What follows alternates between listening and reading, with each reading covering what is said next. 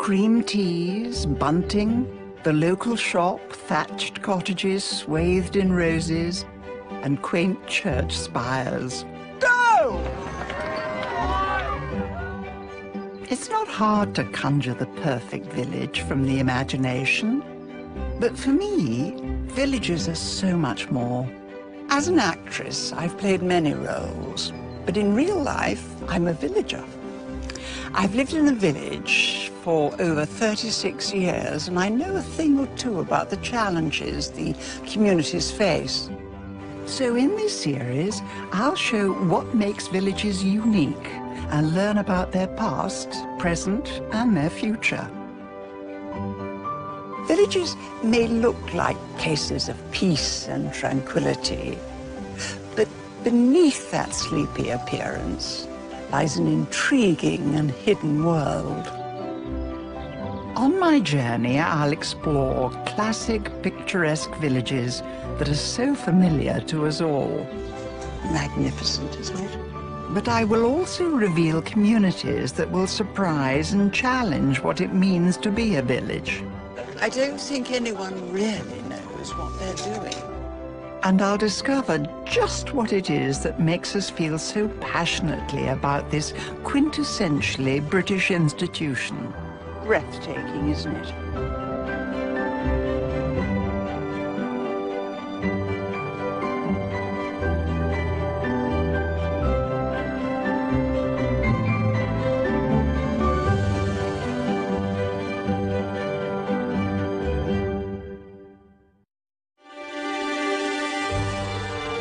Some of Britain's most beautiful landscapes and picturesque villages have provided the inspiration for writers, artists, and filmmakers. And the notion of this ideal village has been imprinted on our imagination. But hidden beneath the surface of this seemingly flawless world, village life and lives have had to adapt to changing times. A new generation of villagers are playing their part in keeping our rural traditions alive by sustaining the community ways that have endured for centuries. There are over 10,000 villages in Britain, and our rich village heritage was captured in a series of books that are fascinating reading. In the 1930s, a small publishing house called Batsford published a wide range of books on everything from gardens to churches to villages.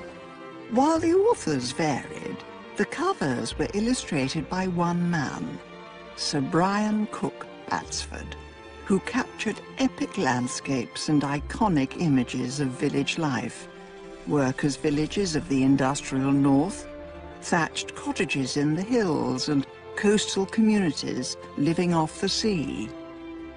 I'm following the Batsford Guide to 3 counties in the southwest: Dorset, Somerset, and Wiltshire, all part of the ancient Anglo-Saxon area of Wessex, and a place where rural life was portrayed so vividly in literature.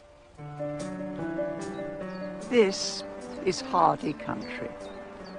He wrote so beautifully about it because he understood the landscape and its villages. He said, "Every village has its idiosyncrasy, its constitution." Thomas Hardy, the son of a stonemason, was born in Dorset in 1840. And this area of southwest England was the inspiration for his romanticised county of Wessex. It was the setting for many of his down-to-earth and sometimes brooding poems and novels. The great thing about Hardy's writing is that he didn't see just the rural idyll that we like to imagine. He wrote about the violence, the loves, the deaths that happen in all communities. Now, as you may recall, once upon a time, I was part of a fictitious rural community. Not quite Hardy-esque, though. I suppose the one that most people will recognise is To the Man of Vaughan. And the house where we filmed it in the sunset.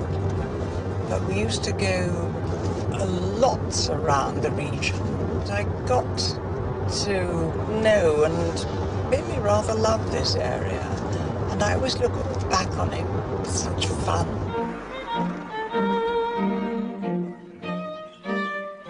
I'm in the picturesque village of Montacute. I remember filming an episode here, must be 3 decades ago. And it's hardly changed at all. It's still lovely. However, when the author of my guidebook came here, he was rather less than complimentary. It is a fine village, as one might say, a fine woman, with a touch of brazenness in the way it displays itself, and with little of the seductive charm of some villages. I think it's totally charming. It's hardly surprising that this area, which is littered with beautiful traditional villages, has played such a prominent role in so many film and television productions. I'm heading over the border to Wiltshire and the village of Laycock. It's one of the jewels in the crown of the National Trust. They actually own most of it. And it's a stunning example of medieval architecture at its best. The glorious thing about villages like this is that it's all different periods. You see all the roof heights. I love that. They just got built cheek by jowl. Over here, this building I see is 1824. These are much, much earlier. Couldn't happen today because everyone wants things uniform. For the thousands of people who flock here every year, this is quintessential village England.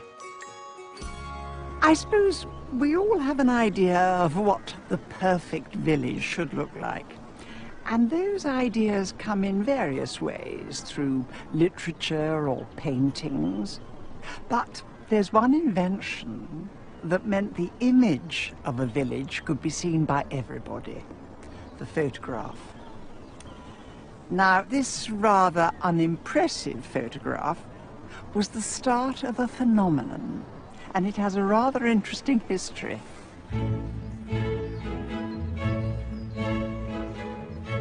This wonderful building is Laycock Abbey, and it was home to William Henry Fox Talbot. 180 years ago, in 1834, Talbot gave us the ability to see and record the world in a completely different way. He invented the negative-positive photographic process. I'm meeting Roger Watson, who's taking me to a very special spot inside the Abbey. It's this window right here. Oh. It's a nice view, and it's a beautiful latticed window, but this is the site of the first photographic negative that William Henry Fox Talbot made. So, was he photographing the view? No, it was the window itself where he could get strong, dark lines against a very bright sky. This is an example of the camera that he would have used for making his first photograph. And there's not much to it, really. It's just a rough wooden box, and the lens in it is the eyepiece out of one of his microscopes. So where was the negative? The negative was actually on the back door of the camera here, right. And we've got a little copy of it here. If you're looking for excitement in photography, a picture of a window probably is in it. What inspired Fox Talbot? He was a lousy artist. He'd gone on honeymoon in Italy, and his wife was drawing, and he was trying his best, and his drawings were awful. He called them melancholy to behold, and they were. And so he began to think in his scientific mind, how do we go about making a machine that can draw for me? Talbot went on to record scenes around Laycock. They're a remarkable record of rural life over a century and a half ago. They include this image of Laycock taken in 1842, believed to be the very first photograph of the village. I'm going to try and recreate this photo. with a camera, which I happen to have here.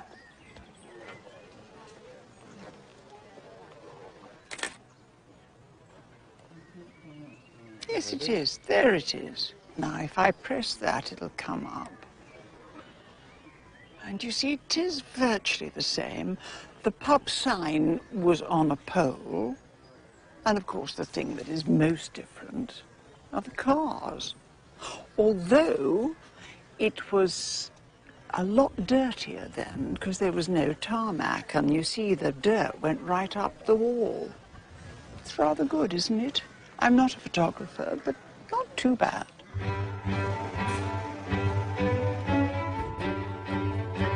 I'm continuing my journey in Wiltshire. There are so many lovely villages in England, and I'm lucky enough to have seen a few of them.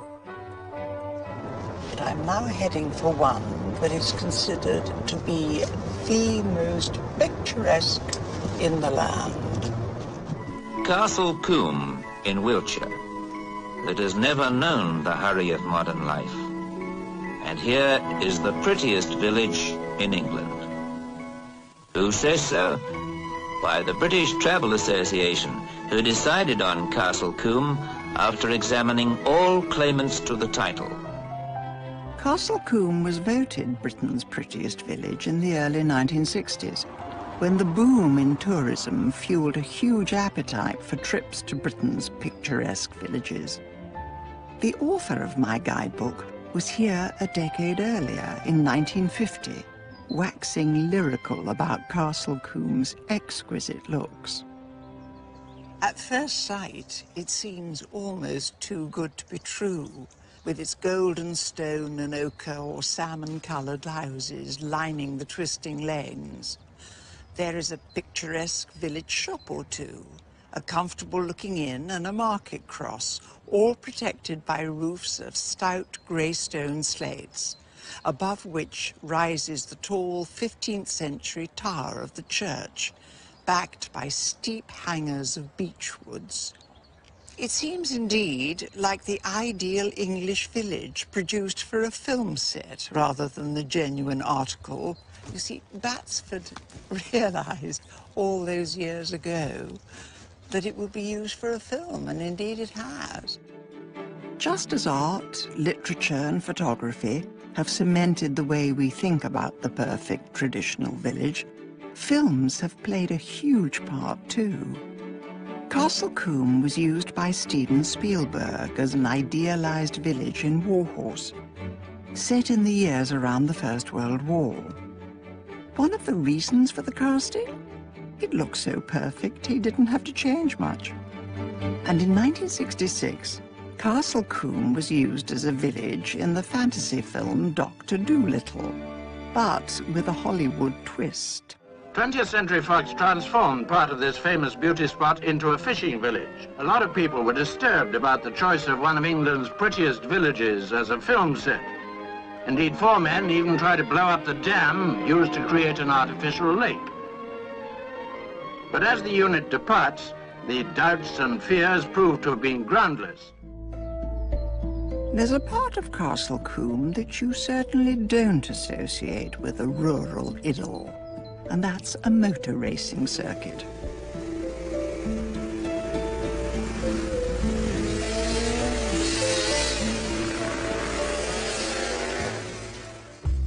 The racetrack opened in 1950, thanks to an extraordinary woman, Kay Thomas, a local landowner and motor racing enthusiast, who created the circuit with a local car club. In its 1950s heyday, the top names in motorsport like Stirling Moss thrilled huge crowds at Castle Coombe. I'm not going to be a racing driver. I don't like the hats. Well, I'm apparently about to go round the most challenging circuit in the UK, I think, not the world. So, fingers crossed.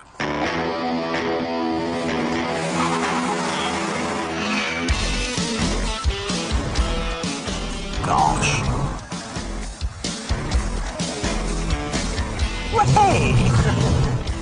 According to saloon car champion Russell Pointer Brown, What makes it so testing are the bends. This is known as Quarry Corner. This is the most technically challenging corner in British motorsport. And is this the tightest corner? It's one of the most technically difficult corners because you have a change of elevation, change of direction, all in a relatively short space of time.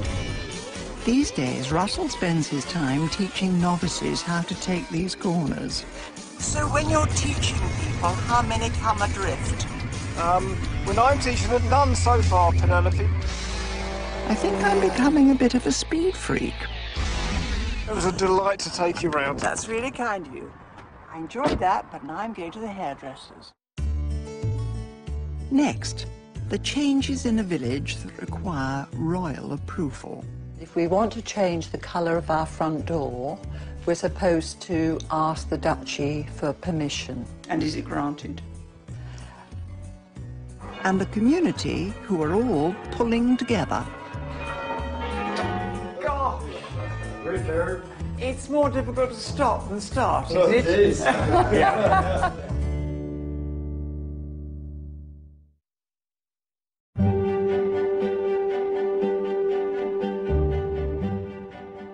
I'm continuing my journey through the villages of southwest England. Many of our villages have been created by centuries of slow, almost imperceptible change. But as their populations and prosperity ebbs and flows, their character alters. I'm heading to a place whose iconic good looks aren't all they seem. I had just trekked up what felt like climbing Snowdon, so I could see this wonderful view. Breathtaking, isn't it? And I could compare it with the front of this Batsford book, the glorious painting by Brian Cook. See, virtually the same.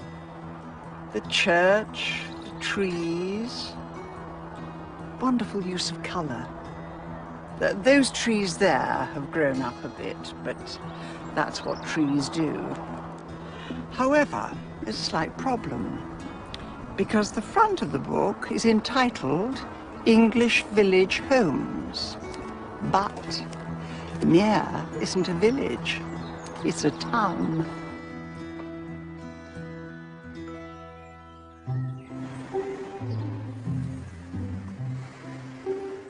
But when you walk around Mere, it actually feels and looks like a village.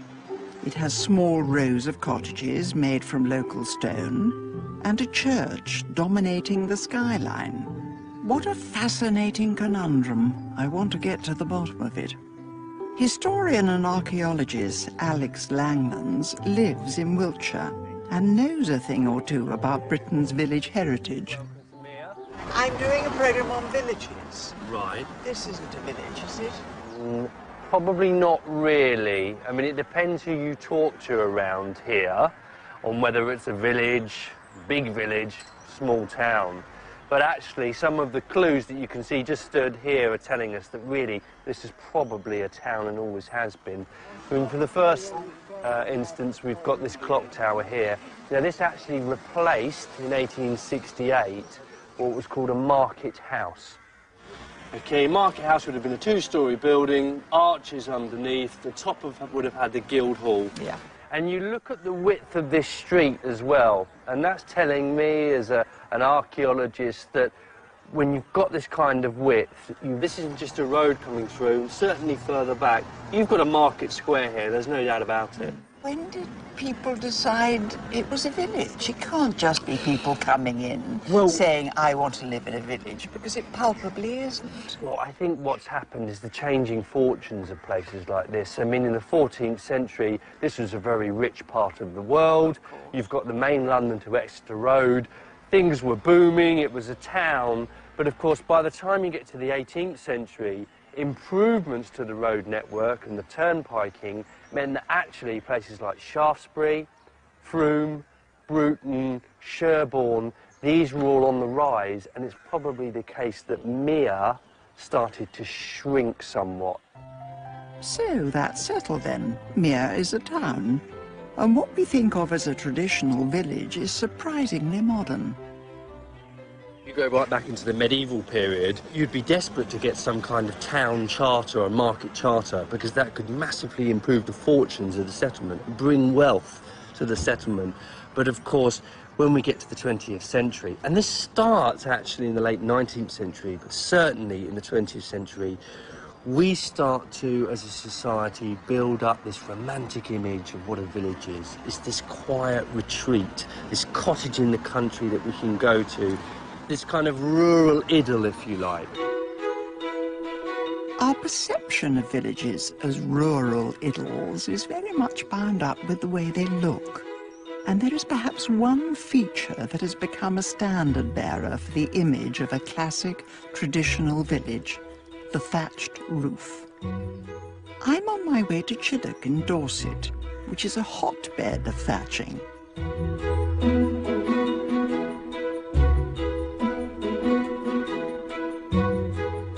Thatch, of course, is found throughout Britain, but Dorset is home to an amazing 12% of the UK's thatch.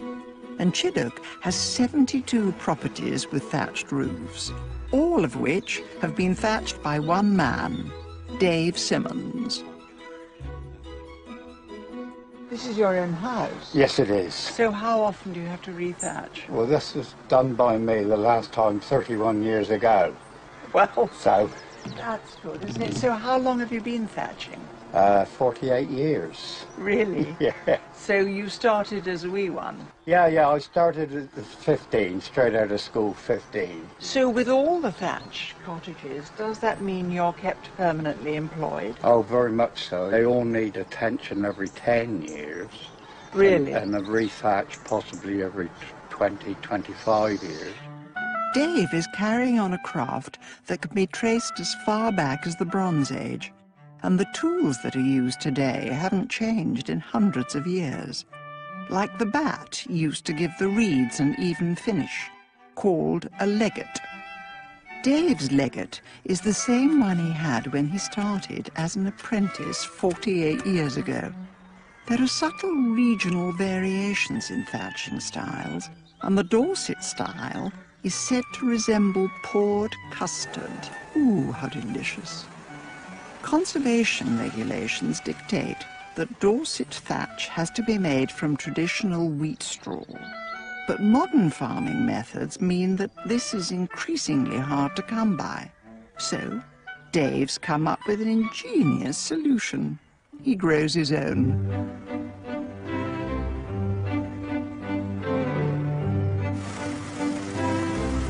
Dave's wheat is a traditional variety with longer stalks.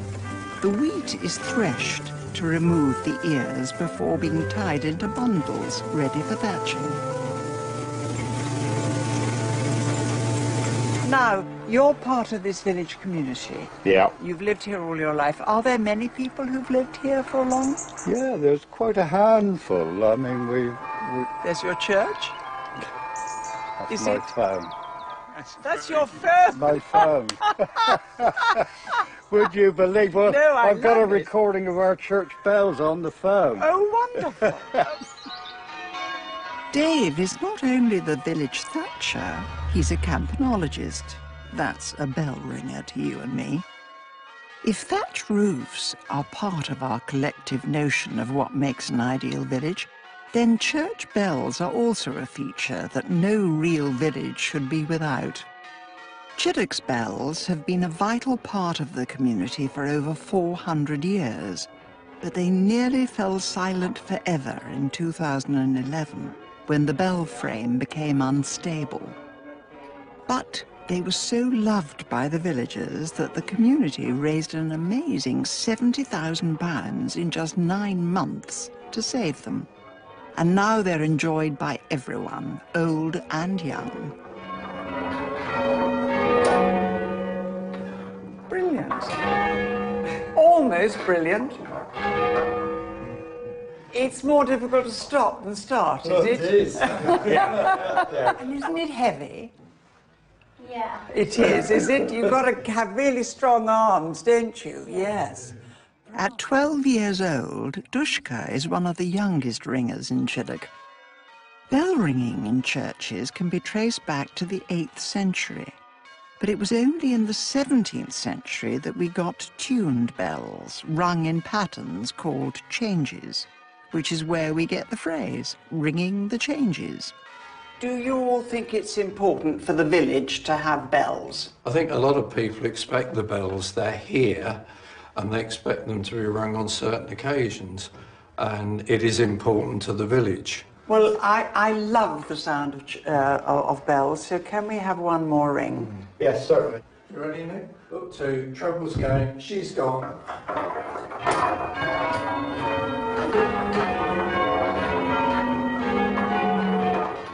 It's wonderful that the community here in Chiddock has rallied around to save their bells, and that they are still such an integral part of village life.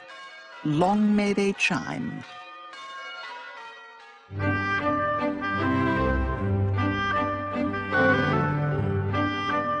I'm heading to a place where architects and planners have attempted to replicate the essence of a traditional village.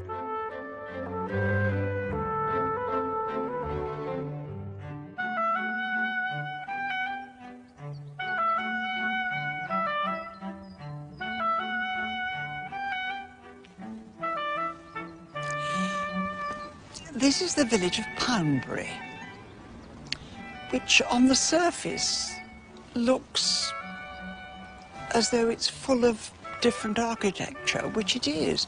There's brick, there's rendering, there's a sort of cottages down there, lots of brick around, and a rather imposing Georgian house, except if you look, it was built in 1996, which is some 20 years ago.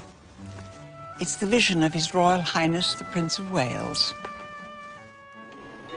Poundbury was built on land owned by the Duchy of Cornwall and followed the principles of urban and rural planning set out in Prince Charles's book, Vision of Britain.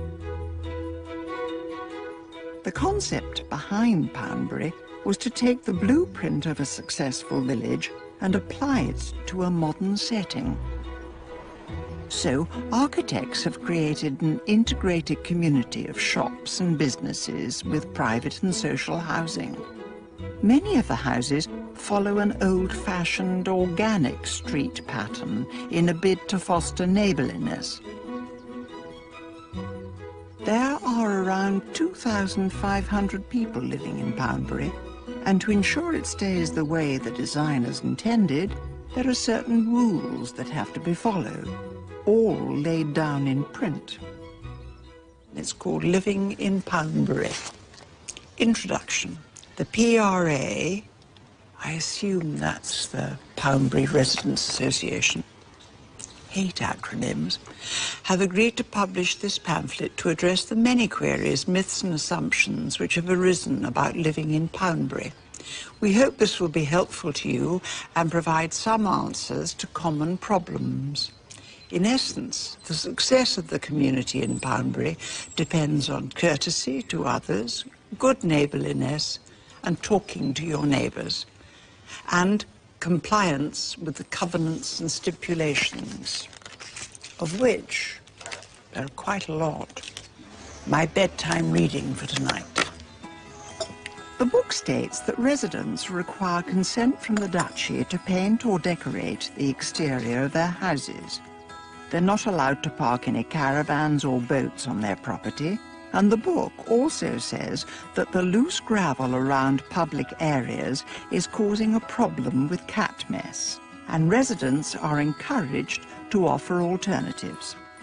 The Residents Association committee member who wrote the book is Fran Leeper. If you don't have a kind of a code by which you live in this sort of community, then you will have problems. Because it's a new village, you have to set down your code, is that it? I mean, because normally in villages it goes from father to son to grandmother to granddaughter. Yes, and also the duchy set it. And also, as you know, in some very gorgeous villages, you have codes about what colour you can paint your front door. Well, each group of houses has a palette of colours, and if we want to change the colour of our front door, we're supposed to ask the duchy for permission. And is it granted? Yes. Now, what are the other things? I mean, what is the offence punishable by the stocks in the square that you can't bear? Having a television aerial. Really? Your own television aerial is not allowed. We all are part of a zonal aerial system, so you'll find some communal areas trying to hide behind cupboards in courtyards, and we are cabled underneath from those aerials into our houses. So we must not have our own aerials. So you won't see them round here at all. Right. Poundbury is actually growing. On the outskirts of the original village, there are new developments underway. Maybe Poundbury, with its singular vision, will become a victim of its own success. Poundbury's grand new design is a bold idea and should be applauded. But in village terms, it's very young. Only time will tell if it's a success. I think I'll come back in about 25 years and see how it's worked out. Next, I explore traditional livelihoods that are under threat. He's going back in now. Goodbye. And meet the villagers who are battling the floods. I mean, Peter and I decided we'd only talk about flooding on Thursdays. But you can't do that. There's always something going on.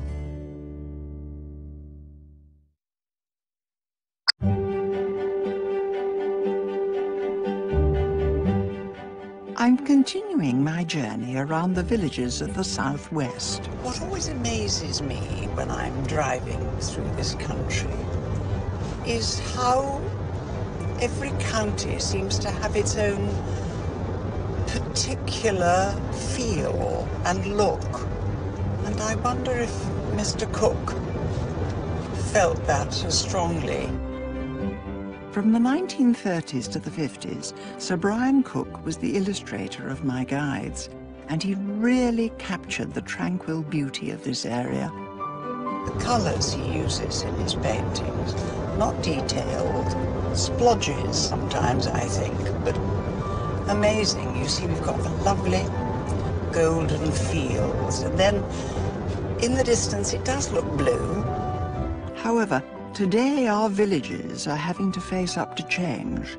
Traditional livelihoods are being re-evaluated, and villagers are even having to rethink their relationship with the weather. I'm heading to Dorset and the sea. I love being on a beach, and this one is absolutely beautiful. Behind me you see the wonderful Jurassic coast. Glorious. The 95-mile Jurassic coast stretches from East Devon to here in Dorset, and it's so geologically important that it's a World Heritage Site. I'm in West Bay, near Bridport. Often, hidden beneath the surface of many of our villages lies a very different story. And the challenges that our villages face wasn't lost on the author of my guide almost 65 years ago. It is perhaps a slight exaggeration to call West Bay a port, for it is in no sense a place of refuge for shipping, since the little harbour formed by stone and wooden piers is only accessible in fair weather. If, as a harbour, it is dwindling in importance, as a pleasure resort, it is growing. You see, even decades ago, when this was written, fishing was in trouble. For small coastal communities, fishing is a tough but vital business. In the 1930s, there were 47,000 fishermen in Britain. Now there's under 13,000. And then the average catch was 14 times what it is now. I'm meeting Dave Sales and Aubrey Banfield, who fished these waters for years. Hello, mate, how are you? Very well, thank you. Nice to see you. Nice to see you. My colleague Aubrey. Hello, Aubrey. Hello. We're off to check on today's lobster and crab catch. How deep are the pots here? They're probably about 20, 25 feet. Not very deep. Oh, it's not deep, No. is it? No. Crab is the staple for many of the boats in the area, Here it comes. and the bulk are sold to Spain and France. Lobsters are higher value but caught in smaller numbers, and there's a big market for them in the UK. What is that? That's a nice lobster. Lots of crabs. That's a big one. He's a grandpa. Yeah, There's a little one. that's a little one you see with Measure. just on the back of the eye socket. Right. To the back of there, and that goes back. He's going back in. Oh, he's so beautiful. He's going back in now. Goodbye. Dave's been fishing these waters for 33 years, and he's seen big changes. With EU quotas dictating the amount of fish that can be caught and the huge start-up costs, Dave worries about future generations following him. If you want a youngster to come into it today, it's very expensive to do so. What You buy the boat, Yes. then you have to have the license, and the license very much is as much as what the boat is. Really? Ridiculous, yes. Oh, yeah. Thousands of pounds. Oh, yes, thousands of pounds. So for a youngster, it's just not there. Right. And apart from the fact that a lot of the youngsters don't want to get up in the morning anyway. West Bay is popular with tourists, but I wonder that if the fishing boats disappear, will its heart and soul?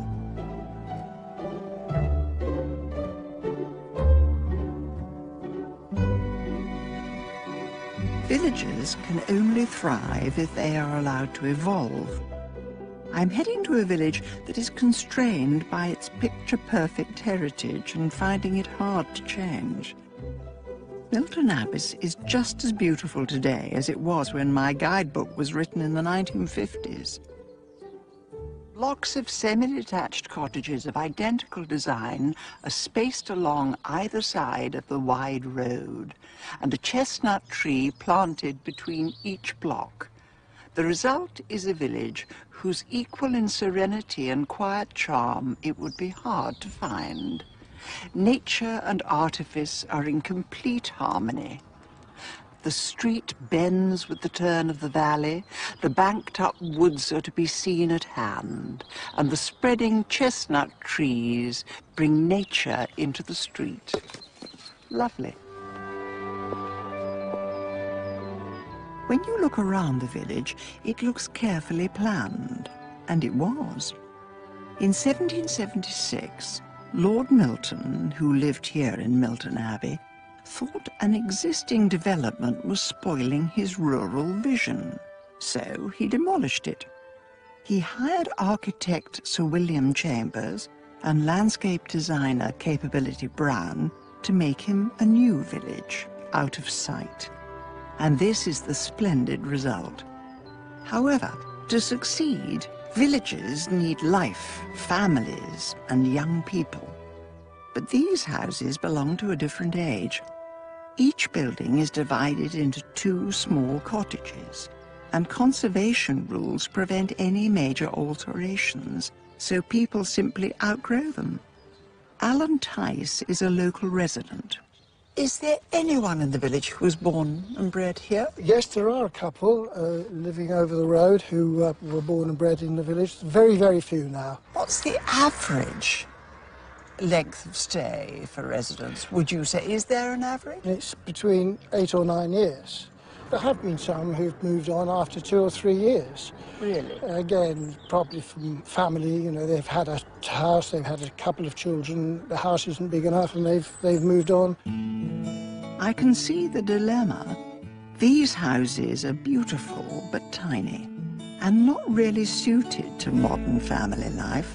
Oh, that's a pretty sitting room. with a beautiful fire. That's grand. Which, of course, these were workmen's cottages, so that would be the main form of heating, with a bread oven in there. It's lovely. But for the workman, this was their home for life, for as long as he kept working, because it would have been a tied cottage. Ooh, life's a lot better now. Or is it? Traditionally, villages have prospered because the people who live in them also work near them. But rocketing property prices and the profusion of second homes is increasingly putting pay to that. Steve Gould and Tess Evans work the land in Milton Abbas, but they don't live here. Hello, Penelope. Nice to see you. Nice to see you. Hello, Tess, nice to see you. And who's this? Well, that's Ginge. Hello, Ginge. He's just about to have his breakfast. Oh, give him some Shall breakfast. I give him some breakfast? You give him some breakfast. All right, Come on, I'll just Ginge. chuck a few back there, and he'll... They not only keep pigs, Steve and Tess also grow vegetables on their 15 acres. Now, how long have you been farming here, then? About 8 years now. Do you have a farmhouse here? No, we don't have a farmhouse here. We actually live in Weymouth. That's rather a long way. Yes, it's that's all we can afford at the moment, really. We couldn't afford to live in the village. In a perfect world, you should, as farmers, live in the village. This area is attracting an increasing number of second homeowners and commuters, but they're not always comfortable with country life. There's obviously people in here, perhaps, that don't understand farming, you know, with cockerels crowing, for instance, or yes, pigs making a noise, or yes, smelly pigs. And don't they realise that when they crow, they should get up? It's like you don't need an alarm call. You don't usually associate farming with commuting, but I suppose that's what Steve and Tess are, commuting farmers.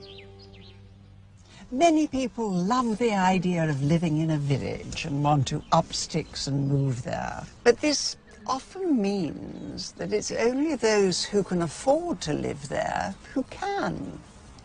And the danger is that the original community, the villagers, if you like, are pushed out. And villages become dormitories for city commuters or full of holiday homes. The threat to the centuries-old village way of life doesn't just come from economics. It also comes from Mother Nature. I'm heading to the Somerset Levels, a unique flat landscape of rivers and wetlands. It's one of the lowest parts of the country. And it's this geography, combined with nature, that had huge consequences for the villagers here last winter. Where I'm sitting now was an island. All around, there was water. We're on the first supply boat to this ancient village that's been encircled by flood water for a week. It's really quite dangerous coming into Muchelney because there are actually sunken cars underneath what used to be this country lane. Muchelney has a history of being deluged by floods. And last winter, it was cut off by floodwater for 10 weeks. Hello? Hello? Oh, Penelope. Liz. Nice to see you. Liz Nightingale was one of the many villagers whose home was engulfed. The water may have gone for now, but her house still bears the scars. The water was about 14 inches deep in here, which I suppose is about there. Right. And so all along here. All along here, it came in. It didn't come in through the door initially. It came up through the floor. Oh, and so I think it was probably about here.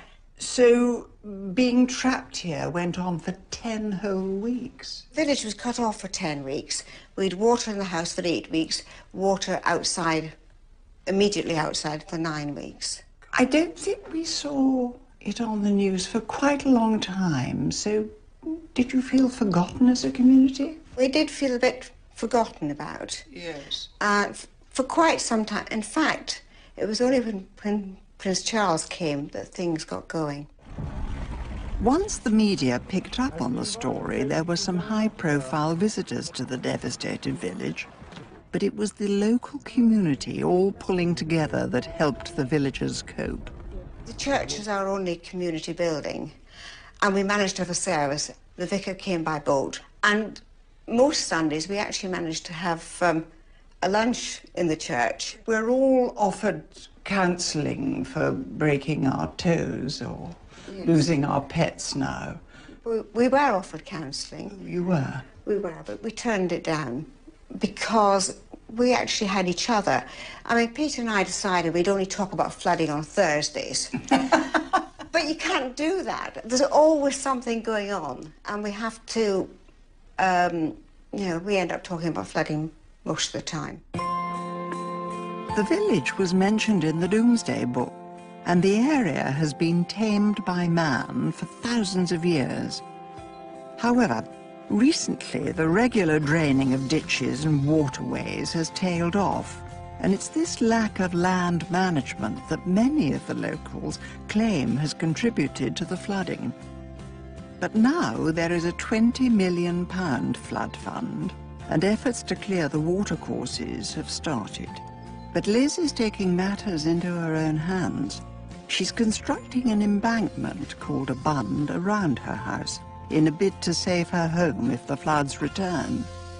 We've dug it down to clay level. Right. And we're gradually building it up. It's quite high. It's about, what, 4 foot, isn't it, yes. really? But that is actually a foot higher than the water was. And that was the worst the water has ever been, was it, this year? Yes. And do you think the dredging of the rivers is going to help? It'll certainly help. I don't think it's the total answer. I think somehow they've got to stop the urban runoff. And they're still building loads and loads of houses upriver. On floodplains? Yes. So, I don't know what's going to happen, to be quite honest. Adversity certainly brings out the best in our village communities like Matchelney. I'm keeping my fingers firmly crossed that winter won't see a return of the floods.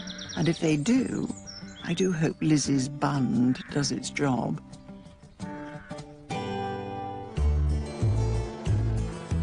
Next, I visit the village keeping up its heritage with the help of the local youth. Well, wrapping chocolate we've made.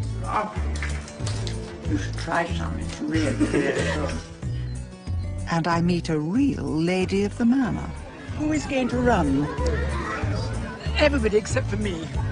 And me. At one of the country's oldest fairs. Go!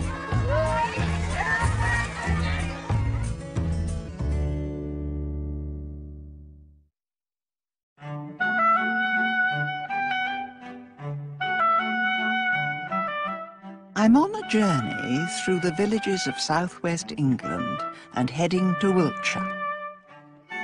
The tradition of young people staying and working in their village and contributing to the local economy is under threat.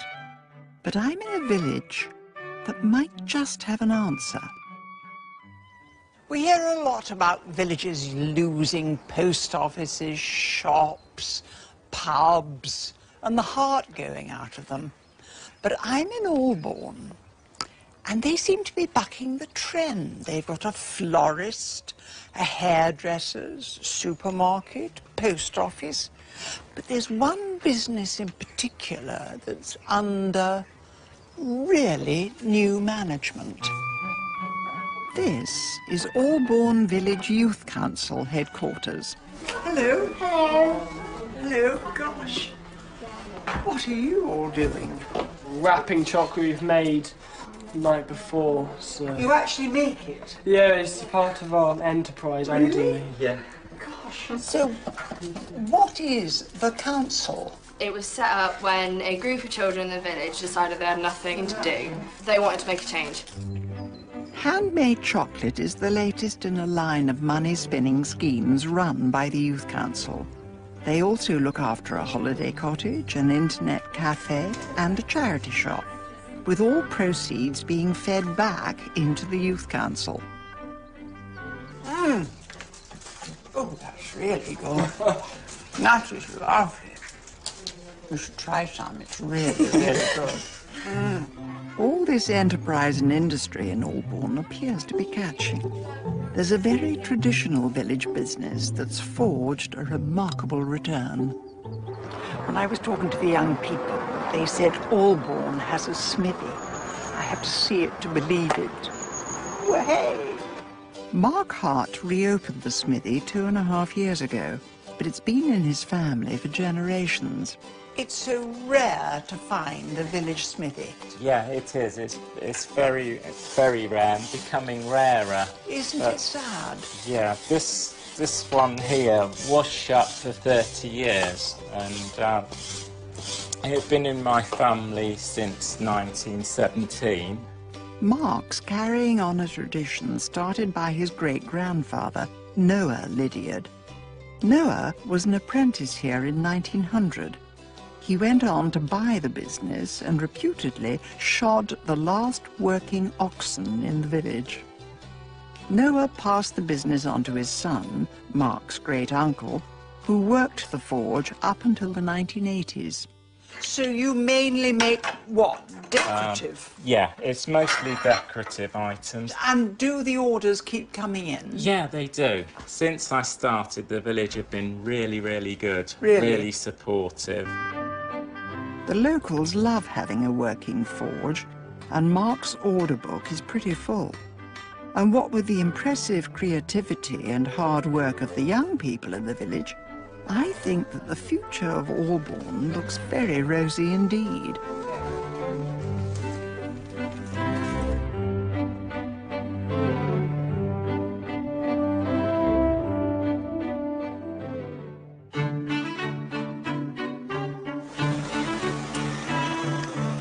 One of the big dates in a village calendar is the fete.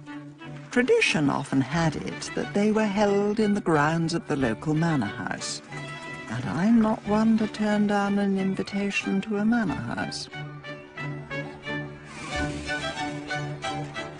I'm in Yarlington, in Somerset, where there's been a summer fair for 700 years. Due to the great numbers attracted to fairs, they were often the scenes of great disturbances and riots, so you had to have a royal charter to hold one. Simon de Montacute got one for Yarlington in 1314. Thankfully, it's a lot more peaceful nowadays. Current owner of Yarlington House is Caroline, Countess de Salis, and she is very much a modern lady of the manor. And I suppose when I got married and moved here, I suppose you were very much the sort of life that you might open fates. Yes, well, I was lady of the manor. Fairly hopeless at opening fates. I wasn't much good at it anyway. So I didn't open very many fates. But the lovely thing now about what's happened to villages, especially with our lovely village, is that there's no head boy anymore. We're all equal. Traditionally, village fairs were places for great enjoyment, but also trade. And Yarlington Fair was the location for an infamous piece of trade. There's a very interesting story that happened in 1789. Is Mr. Atwheel selling his wife to Mr. Wadham, and she was led away with a halter around her neck. How much? For 5 shillings. Appalling. Appalling. But did that happen all over, do we think? Well, I think it did, but I think, yeah, it was quite... It wasn't common, but it did definitely happen. It did. This real-life incident was supposedly the basis of the plot for Thomas Hardy's The Mayor of Casterbridge. In fact, wife-selling in England did occur regularly. Between 1780 and 1850, over 300 cases were reported. It was a way of ending an unsatisfactory marriage when divorce was possible only for the very rich. I don't know, Penny, perhaps we could all... Perhaps our husbands might be getting rid of us. We don't want to get that story out too much. No, where are they? No. Yarlington Wireless! My final task of the day is to act as starter for the Yarlington Mile. Words are... Ready, Steady! Go!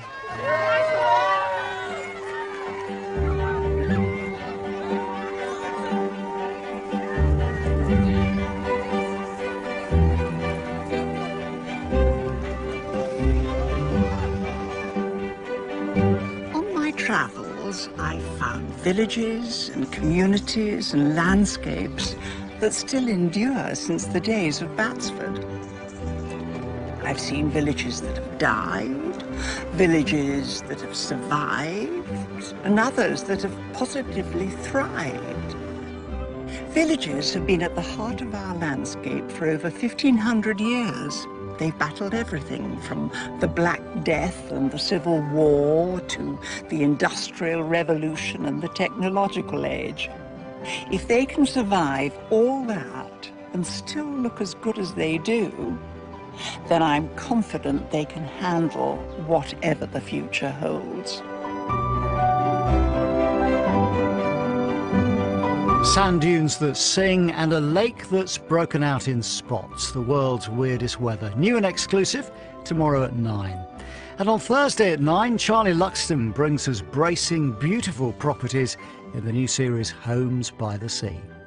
And come out next tonight on More 4, Timothy West and Prunella Scales take their great canal journey to North Wales.